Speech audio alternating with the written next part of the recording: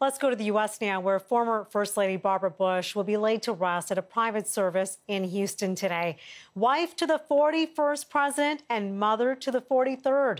Bush died Tuesday at the age of 92. First Lady Melania Trump will represent the White House. Former presidents Bill Clinton and Barack Obama are also expected to attend the funeral. And for more on this, let's bring in Andrew Oak. He is a First Lady documentarian and author of Unusual for Their Time: On the Road with America's First Ladies, Volume 1 and 2. He joins us from D.C.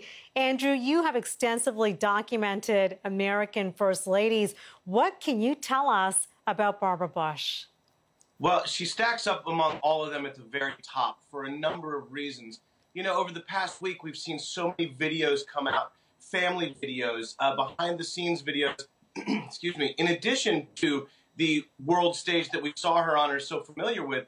This woman walked that line between personal and professional so effectively. She was the matriarch of a political dynasty, probably the most successful political dynasty in American history, and she did it with style and grace while still keeping that professional sense and all of her philanthropic endeavors intact. She's just a remarkable woman.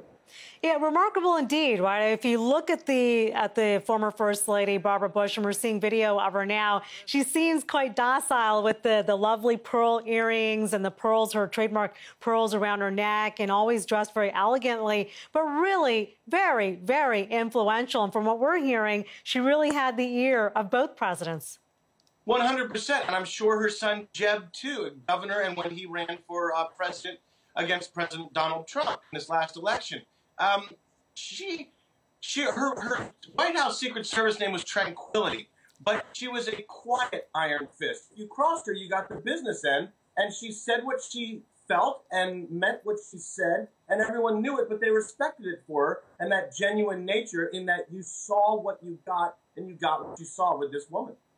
That's very interesting, the quiet iron fist. How did you get to know Barbara Bush through your work, and what did you learn about her? Well, yeah, I've spent a lot of time in Maine where she spent a lot of time, and we have to remember, Barbara Bush is not just a name on a library or a name on a hospital. She has a facility at the Barbara Bush Memorial Hospital in Portland, Maine.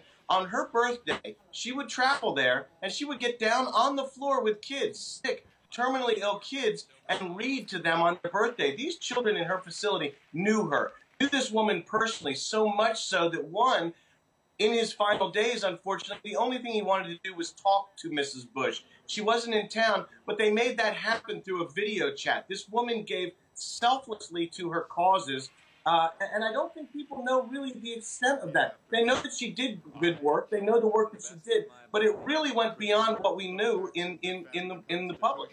You talk about her charity work. We got to go back to the 1980s when it wasn't cool to be around somebody who had HIV, and she was there front and center, almost like the royalty for the U.S., much like Princess Diana for England, where she would hug these children who were infected with HIV and prove to the world that there's nothing to be feared here. She really was groundbreaking in that regard, no? That's an excellent point, and it was going through my mind as I was telling you about these children in Maine. Yeah. And it was. No one knew what was going on with AIDS in the 80s, and to have someone like that step out, and she has that motherly quality, that grandmotherly quality that we embrace physically. You mentioned the pearls and things like that. She knew where her strengths were. She knew what her appeal was, and she knew how to work it in a very genuine way. There were no pretenses about Mrs. Bush. She even said that she wore the pearls to hide her neck.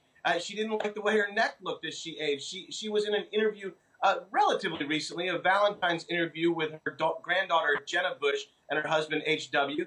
And H.W. was saying how pretty she was. And they were talking about her wedding picture. She goes, "Oh, well, I'm pretty now if you like wrinkles." I mean, she definitely had a sense of purpose, a sense of self, and she knew where she sat. All right. Well, that funeral service being held today. Thank you for teeing it up for us. Andrew Oak is a First Lady documentarian and the author of Unusual for Their Time: On the Road with America's First Ladies, Volume 1 and 2. Thanks, Andrew. Thank you.